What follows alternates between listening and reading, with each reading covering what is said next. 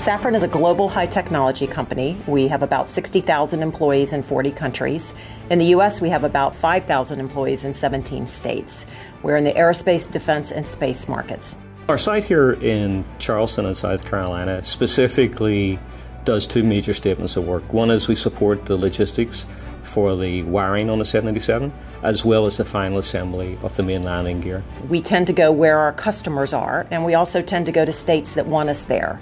South Carolina clearly wanted us to come here. They gave us a very attractive economic incentive package, and Boeing was very happy with that decision. What's not to love about living in Charleston? I'm originally from Ireland. I grew up on the coast. I'd been away from the coast for 12 years. I came back, and Charleston has everything. We have the beaches, we have great people, we have the historic downtown, and I think I understand why a lot of people want to move to the Charleston area.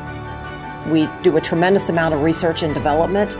We're always looking for the next great idea to make aerospace, defense, and space greener, safer, better, faster, more secure.